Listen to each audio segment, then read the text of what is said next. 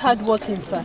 I can work without supervision and under pressure. It's alright. Your CV also says you pursue to imbibe positive impacts into the organization. Yes, sir. It's alright. All I can say is congratulations, Miss Rebecca. You have the job. Thank you very much, sir. I am very grateful, sir. I promise I won't let you down.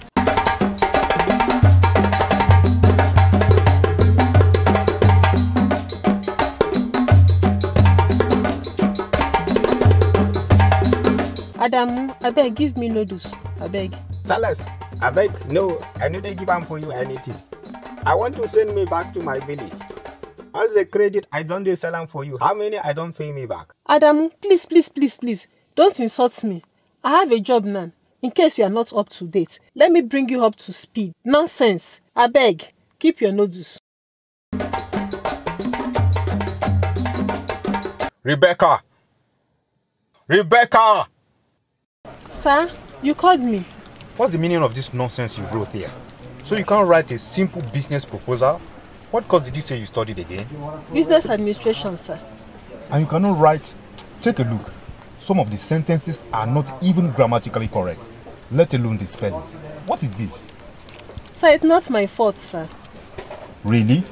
So it's my fault because I gave you a job? No, sir. That's not what I mean, sir. And please, what do you mean? Sir, throughout my years in school, there was always strike. There was never a year we had a full semester without going on strike. And most times, when we come back to school, many of the things I have learned had left my head. And the lecturers too were not helping matters. I discovered that a good number of you have not bought my textbooks. I laugh at you all. That textbook alone is 30 marks. And the class rep also informed me that some of you have not submitted your assignments. Yes? Sir, I submitted my assignment, but the class rep refused to accept it. Shut your mouth there. Did you pay for it? Don't you know that you have to pay him before he can accept the assignment from you? In our previous class, I stated the amount that you have to pay for your assignment. If you are not aware, ask someone sitting close to you. Now, let me make myself clear. My assignment is 15 marks. And for your own good, I am giving you hints to pass my course now. If you like, go and call a professor from Oxford University to come and write your exams for you. If you don't buy my textbook and pay for my assignments, no matter what you write, just expect F9. Sometimes after we finish writing exams, the lecturers will come and post fake results on the notice board so that the students will go and sort them. Excuse me? What do you mean by fake result and what is sort? What I mean by fake results is that they will give everybody F9. Then the students will go and meet them.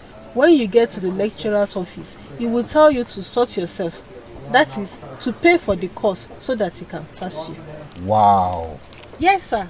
Then after a good number of students have paid them, they would come and remove the fake results and paste the real ones. For real?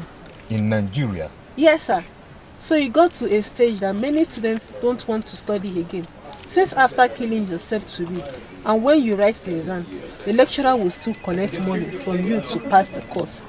In fact, during our final year exams, in a class of 215 students, it was only 8 of us that were going for 9th class. And if you ask the rest why they were not studying, they will tell you there was no need, since they would pay the lecturer to pass the course. Oh my God.